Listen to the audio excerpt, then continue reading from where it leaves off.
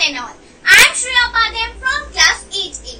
Today I am going to present my working model of drip irrigation. So let's see what is drip irrigation. Irrigation means the artificial supply of water to agricultural field.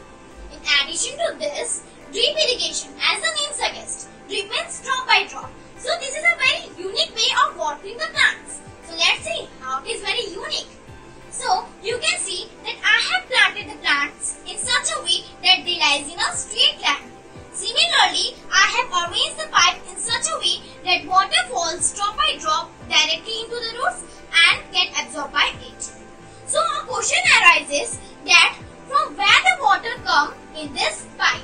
So for that we have a tank, and to fill this tank we have to use any water sources. To pump the water we have used water pump. Let's turn on this switch. You can see the water start flowing through this pipe, and from this pipe also you can see the water is coming drop by drop to water the plants. Let's turn off the switch. So this was the whole process of drip irrigation. Now by doing this we can understand this system of irrigation saves water, labor and time. How does this save the water? Because it falls drop by drop and does not get evaporated due to sun rays. So this was my model of drip irrigation. Thank you all of you. Hello everyone, I am Kalpesh Bharatpura from 11th Science, and my project topic is an automatic fire alarm system. Here this is my model. Here I have used two heat sensors. First heat sensor is connected with the buzzer, and it is also connected in the parallel connection with the water tank.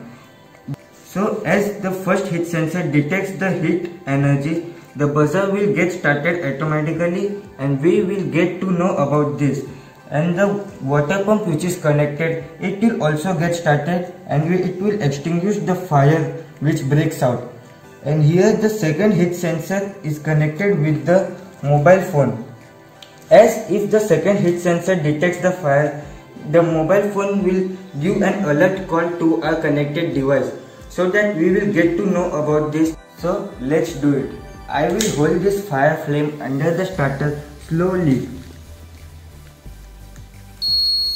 You can hear that buzzer has started and the water pump is also started, so that it has extinguished the fire. Here the mobile phone which is connected with the second starter is also giving a call to our connected device.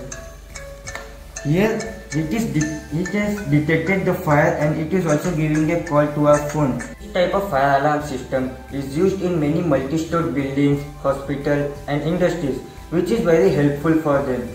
I hope that you all had liked my project. Thank you. Good morning everyone. Myself Shweta Mahajan from class 9.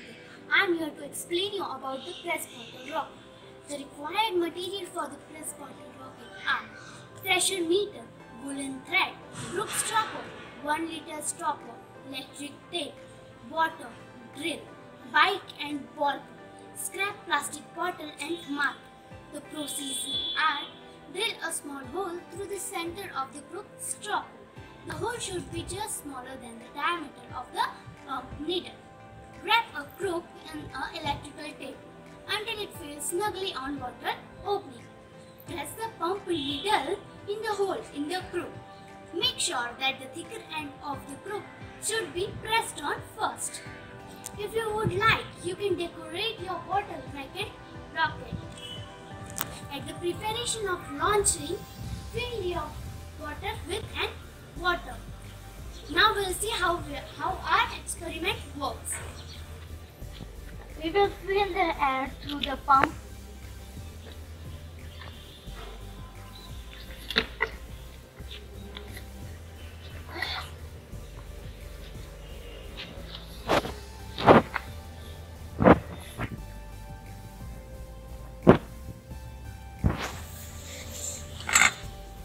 Now we will pull that thread.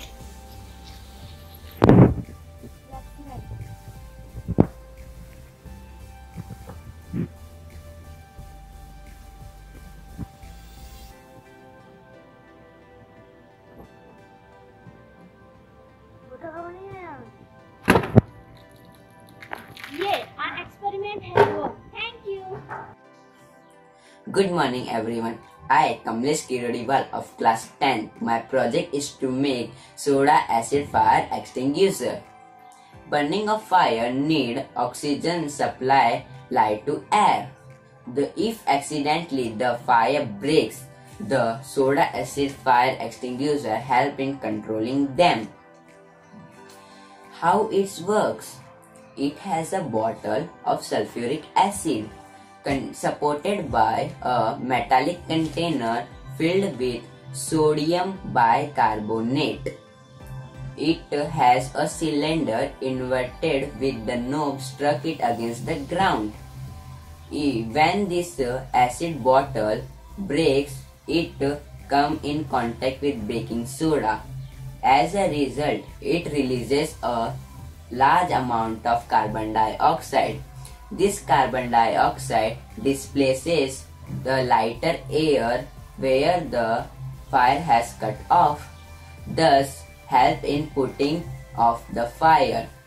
It acts on all type of fire except due to electrical and inflammable liquid. Such fire extinguishers are used in cinema halls and multi-story buildings. Now I will explain you how the procedure of making this soda acid fire extinguisher. You have to just take 20 ml of NaHCO3 solution in a bottle, suspend a ignition tube inside it just at the bottom of the bottle, close the mouth of the bottle. When you will tilt, so means when you will shake this bottle, the baking soda get mixed with NaHCO3, so it will produce a carbon dioxide. For result, I will show you how to do like that. Just shake the bottle, the carbon dioxide will.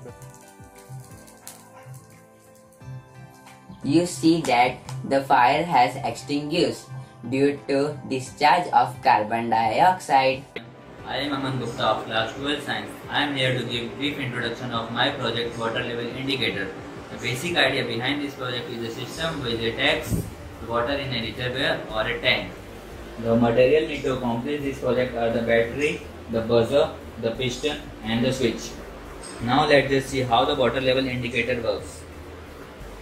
I am adding water to the bucket. Due to this, the ball attached to the piston, due to the buoyancy it rises up.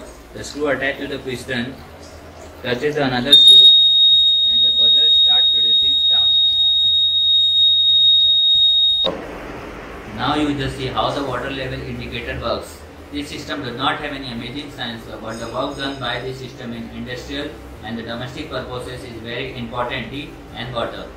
Now I would like to thank Anup sir who helped me to complete this project.